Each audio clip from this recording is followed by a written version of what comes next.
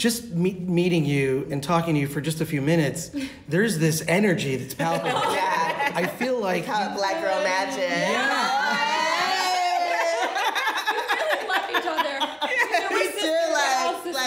Tiffany became my sister, and I also knew that Winter was going to be a great producer. Yeah. I mean, we had worked with each other. I actually had directed it. Winter's also an actress, but we had been on set together in the digital space and doing a few projects. And Winter just has always just had it together, run of show.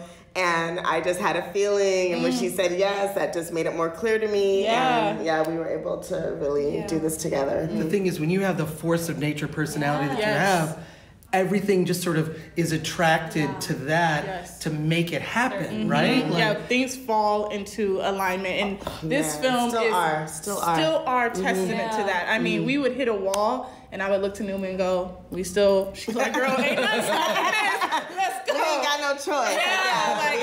We have to keep going. And there's not, things move too slow. I'm very impatient. And it's not just for the things I want to express as an artist, but for all of us, especially as Black women filmmakers, there's not enough coming through the pipeline fast enough. We need more. And so, it's about this movie, but it's also about, what other stories can we get out there? And money will never be an obstacle because, we will always make it happen and make it work somehow. But a lot of angels, came on board.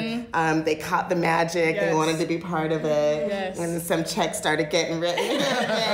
Crowdfunding. People were able to contribute in that way. And we had a lot of awesome people, influencers who came on board. I mean, that speaks to who Numa is. True. I mean, Solange knows. She literally donated a lot of money to our company. Ava DuVernay came on and shouted us out, even donated money. I mean, who else? I mean, so many people. So many people donated, but we also used social media in a way that people felt connected to us before the film was even done. As soon as we knew we were in production, people were leaning into us because we, this is our energy, and we're honest about that. In the way we talk about the film, we're like, it's dope, celebrate us. And I want to know on top of that same energy, Solange didn't even know Numa. They didn't personally know each other. She saw the campaign. She caught the wave. She caught the wave. Wow.